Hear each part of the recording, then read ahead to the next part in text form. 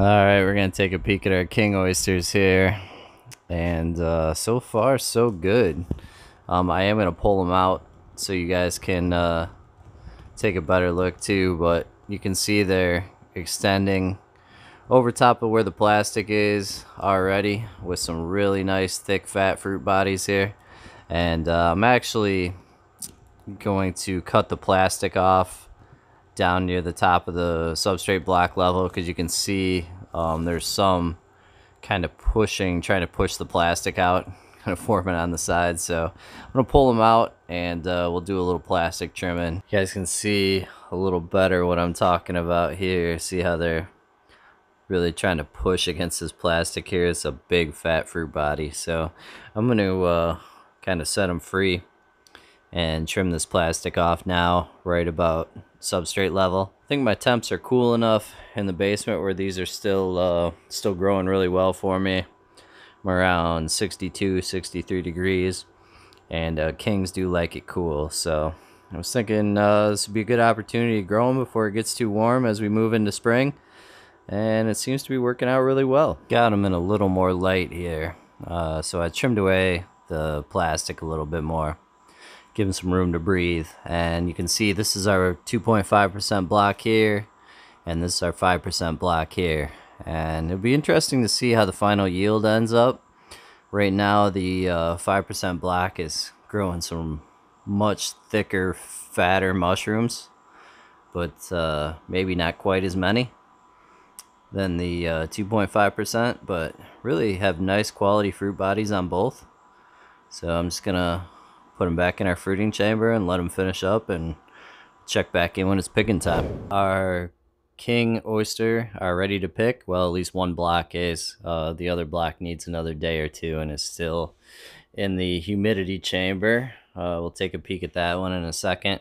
But this one, especially these two biggest caps, are starting to turn up. So I'm going to go ahead and pick this one off. This is pretty common for me when I grow Kings, that you get a lot of different size fruit bodies, a lot of variation. Some of them will be kind of softer in texture. Those I usually get rid of. The ones that are nice and firm are the ones that I'll keep to eat, and I'm going to eat these guys because they're definitely one of my favorites. We'll take a peek at our other block here. See in there.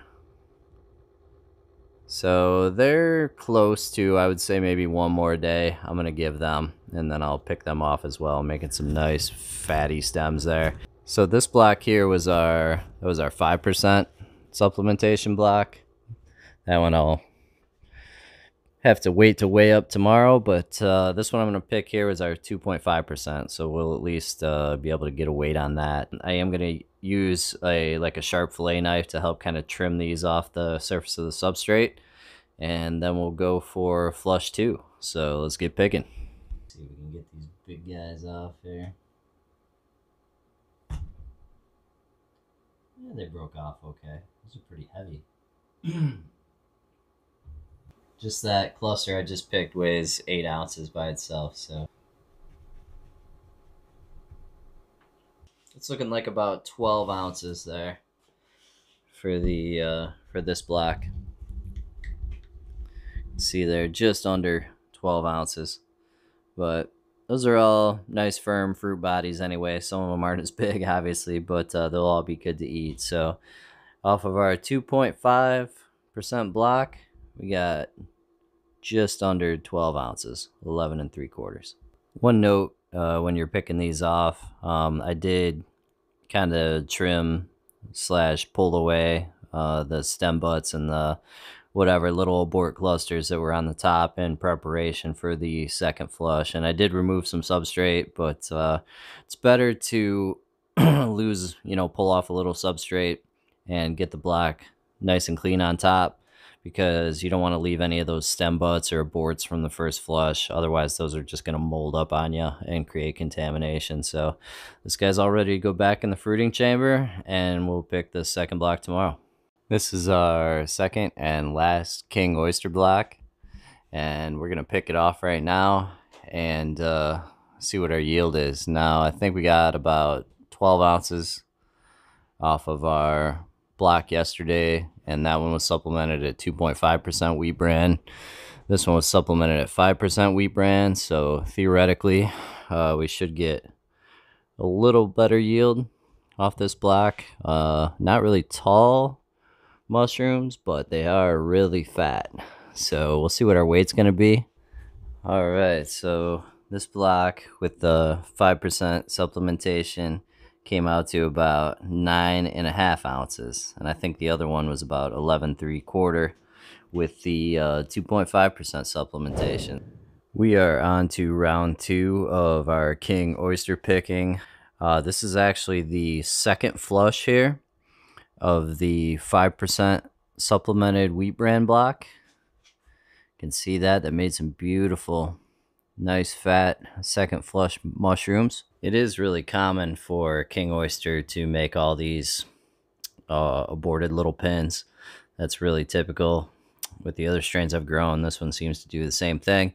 So as I'm picking here, I'm only going to pick the nice, firm, viable fruits. I'm not going to weigh all these little aborts.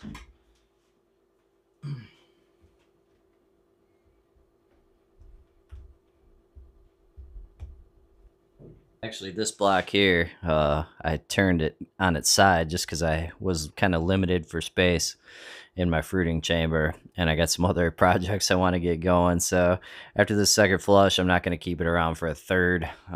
It's just going to go to the mushroom graveyard, also known as my compost pile. But it did fruit really well, side fruiting. You can see those are some beautiful fruits. So you can side fruit this or top fruit it. Second flush on our 5% block, 8 3/8 ounces. So only about an ounce less than the first flush. So that's a really nice second flush. This is going to be the final way up here in our experiment. This is the second flush, actually a pretty small second flush, just under 5 ounces off of our 2.5% supplemented block. And so if you total up the two flushes for the 2.5%, we're at about 17 ounces or so for 2 flushes. And with the 5%, we're actually a little bit above that. I believe between like 17 to 18 ounces. So pretty similar, just a hair more yield out of the 5%. And I have some other grows I want to get rolling, so we're going to go ahead and move these to the compost pile. But the 2.5% definitely had a bigger first flush. You know, we were up over 11 ounces. But then the second flush was quite a bit smaller. So in the end, they were pretty similar with just a slight edge to the 5% Bran supplementation, which is pretty much what you would expect. So that's going to be it for this experiment. Hope you guys got something out of it. It was interesting for me. I guess the moral of the story is, you know, you can increase your yields a little bit incrementally by increasing the Bran, your overall block yields. But, you know, there's not a huge difference between 2.5%, 5%. But overall, thoughts on this strain? Again, this is the King Oyster or Pleurotus eryngii from Gary at Fresh Fungi. And it was a great strain, honestly. I've grown quite a few different strains of Kings, and some of them are really tough to get to pin. And you have to cold shock them and do some different things to try and manipulate them, get them to pin well for you. That was not an issue with this strain. I basically just left them right in the grow bags and let them pin right in the bags. And once I saw some nice, fat, healthy pins on the top of the block, I just trimmed the bag back to around substrate level and put them in the fruiting chamber, and they just took right off. Again, I'm at 62, 63 degrees down here right now, so those are like perfect temperatures for growing Kings. They do like it cool. And the strain seemed to make not really long mushrooms, just really nice, stubby, fat Kings. And again, the whole stem is edible with these, and awesome. I usually just slice them into steaks and fry them up. They always turn out really nicely. They have a great texture, great flavor, and so overall, I think this is a great strain. quick to pin, really aggressive in culture, aggressive fast spawn run. So more awesome genetics from Gary at Fresh Fungi. So check out his Etsy page. That's where he sells his cultures at. And that's going to be the end of this experiment. So I'll catch you guys next video.